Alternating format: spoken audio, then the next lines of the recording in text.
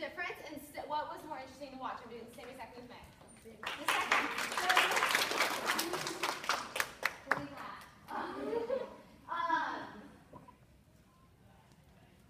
Why I'm saying that and why I'm getting so big is I'm almost falling on that part. This part, do you see how I rolled out my back? Because I fell. That was taking chances. That was falling. Now, next time I know I can't go that far because I will fall. But all of this, I did it. So I now know that I can even go further next time. Does that make sense? You will never know how far you can go until you fall, until you fail.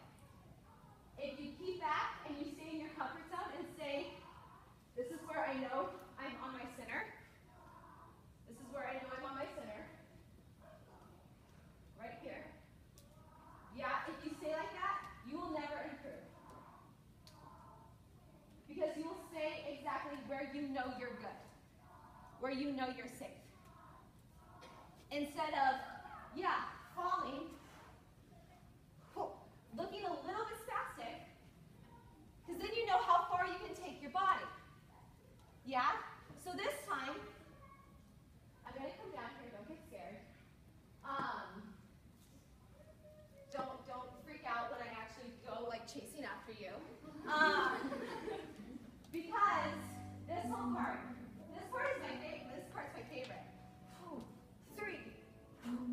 Do I see it? I'm spatially aware. I'm not going to go ahead, yeah. But do you see how much I traveled just on that part? We're being safe. We're not using our legs. We're being safe right now.